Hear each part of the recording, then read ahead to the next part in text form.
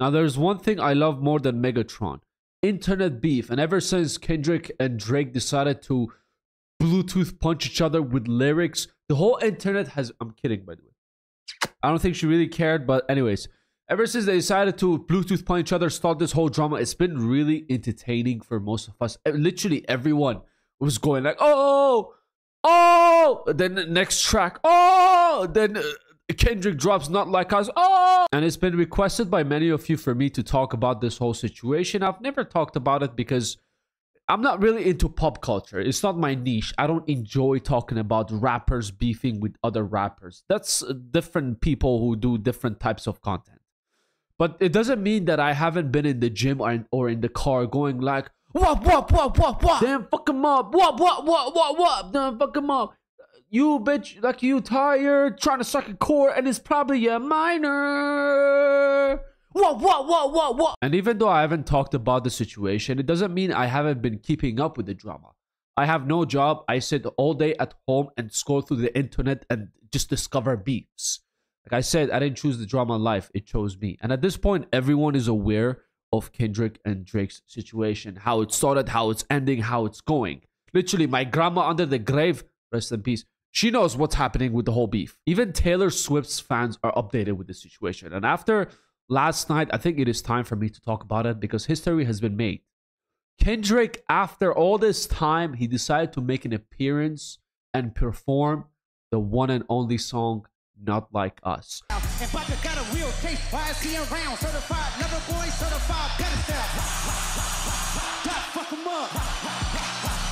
do myself. Why you pulling like a bitch, ain't you?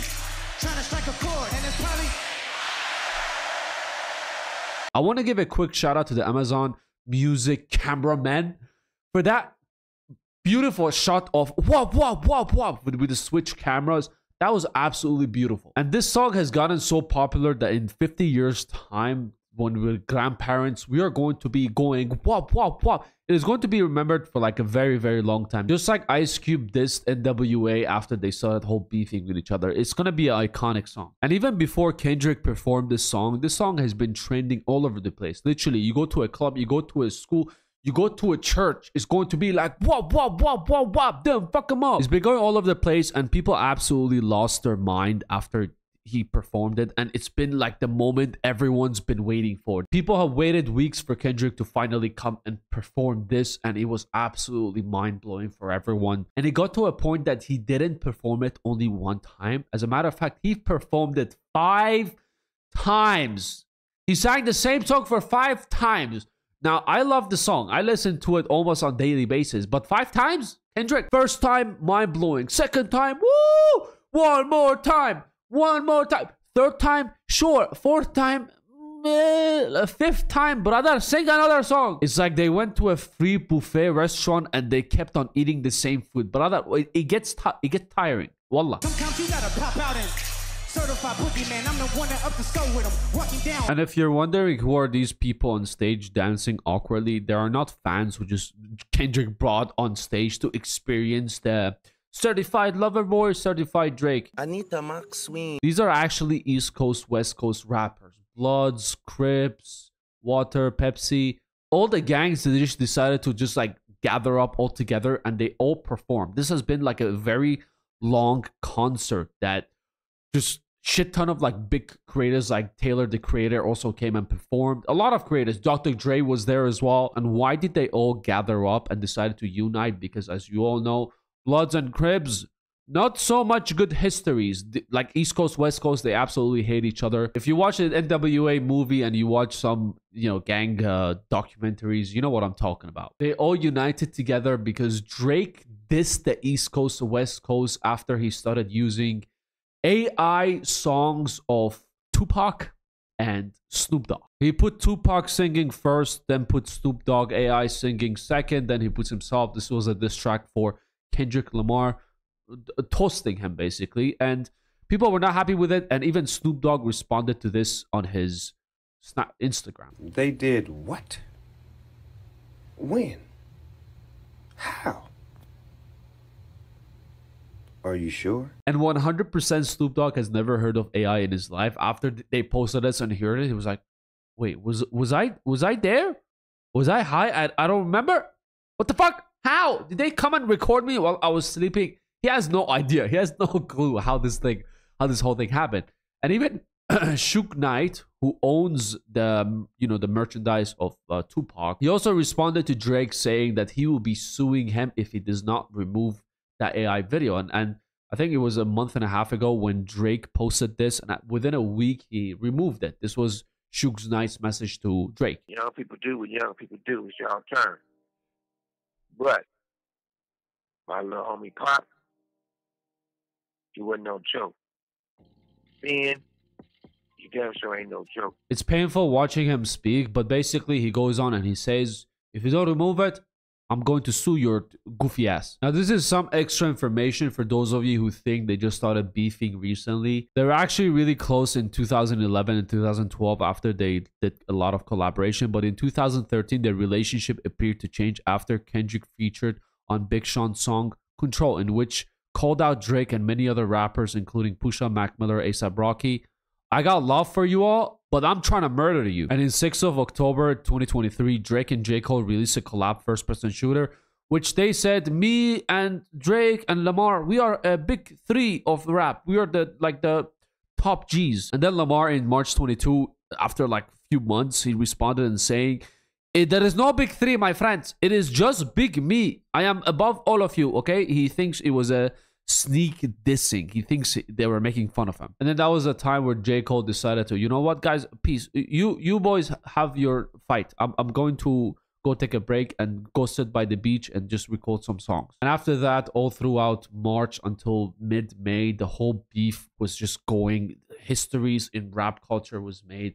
This one was going like, you a bitch. This one was like, no, you a bitch. Then, I don't know, Kendrick was like, you have a secret daughter that you abandoned. Then Drake was like, what secret daughter? And then Drake was like, you beat your wife. And then Kendrick was like, you tickle kids. Now at the beginning, Drake dropped some like really good songs, but then midway and towards the end, it was just very mid.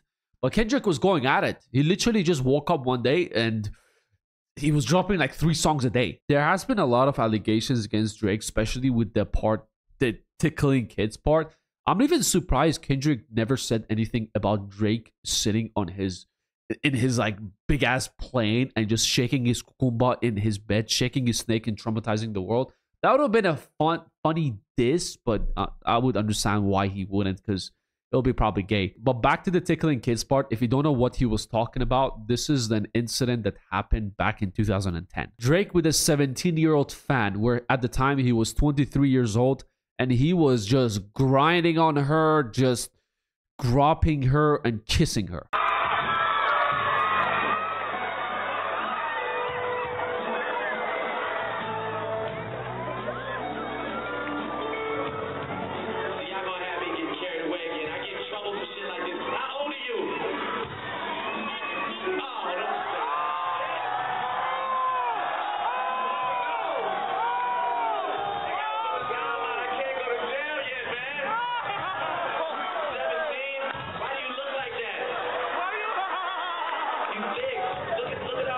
And it's also been his relationship with Millie Bobby Brown, the main star of Stranger Things, in 2018 when they met up, and Drake, for some reason, a 31-year-old man decided to have a relationship with a 14-year-old. They've been texting back and forth about boy problems that she's having. I don't understand why a 31-year-old would want to talk that. Yeah, sure, celebrity friends, but the age gap is just way too much. If she was 19, 20, sure. Even they've been spending time in Drake's yacht. Just Drake and her alone, just chilling without any adults present. What about your relationship with Drake? Tell me about your friendship. How did this all come about? I love him. I met him in Australia, and he's honestly so fantastic and a great friend and a great role model. You know, we just texted each other the other day, and he was like, I miss you so much. I was like, I miss you more. He's coming to Atlanta, so I'm definitely going to go and see him. I'm so excited, yeah. What advice does he give you? Like, what does he say? About boys. He helps me. What? Yeah. He's great. He's wonderful. I love him. What's his advice with boys? You know, that stays in the text messages. Out of all the people in the world, she decides to take boy advice from Drake. Anita Maxwin. It is the worst thing you can do, literally. And mid-May, Drake decided to make a post on Instagram saying that good times, time to vibe on this summer, meaning that he's done with the beef. He just wants to move on with his life. And ever since, he's been acting like that ex-girlfriend after you break up, and they're posts on Instagram a lot in parties and saying, I'm so happy, even though they're like miserable inside, because 100% Drake is crying after that. After he find out that everyone, even his friends, are vibing to the They Not Like Us, the track that literally took the world by storm. This is very iconic, where Kendrick brought everyone together on stage, all the rappers, all the Blood, Cribs, Sugars, all the gangs, and 17,000 people witnessed history. Now, just looking at Drake, you can tell that he's a very sensitive guy, and I'm sure he prepared himself when Kendrick decides to come out and perform this live. But I'm not sure he did everything in his training. I'm sure he lashed out and he's sitting in the corner and crying, and he's like, fuck everyone. Everyone's a winner in this beef. The only two people who lost in this beef is Drake, mainly, and then Metro Booming. I still feel bad for him. I feel like that was the best line out of Drake's whole song. It's a 20v1. Metro, shut your ass up and drop some drums. And even though Metro now is like, woo guys, we won. Don't fuck with us. We are the OGs. 100%, it still hurts him to this day, and it is going to hurt him in the coming future. He's gonna go home and be like, I'm more than a DJ, bro. Fuck Drake. At this point, I really feel bad for Drake, but this is a very important lesson for everyone, like in the rap industry, to never fuck with Kendrick. Bro is a natural. He's going to diss you, your family, your grandma, your great grandma, your whole darkest secrets that you buried 50 years ago. He's gonna come out with it and just diss you in like making this song in like 5 minutes. The beef was really entertaining and funny to watch. I guess that's about it. That was the final cut that everyone's been waiting for with this concert. But yeah, let me know your thoughts in the comments below. And if you enjoyed this video, make sure to give it a like. And if you do not click on one of these videos and watch it all the way to the end, you're gay. That's on you. Straightness is supreme in 3, 2, 1.